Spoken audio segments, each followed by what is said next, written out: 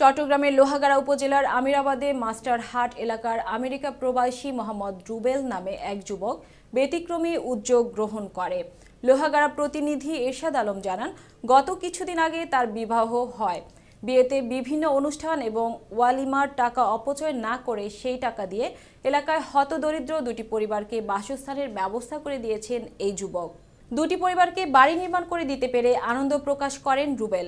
অন্যদিকে বাড়ি পেয়ে খুশি অসহায় পরিবারের সদস্যরা। দেশের প্রতিটি স্থানে যুবকরা যদি বিবাহের অনুষ্ঠানে টাকা অপচয় না করে এভাবে অসহায় পরিবারের পাশে দাঁড়ায়, তাহলে দেশের অসহায় পরিবারগুলো মাথা গোঁজার ঠাঁই পাবে বলে মনে করেন এসব পরিবারের সদস্যরা। এখানে আমাকে 1 লক্ষ টাকার মতন টাকা দিয়ে একটা বাড়ি করে দিয়েছে রোবেলে এটা করে দেওয়ার জন্য আমি খুব আনন্দিত।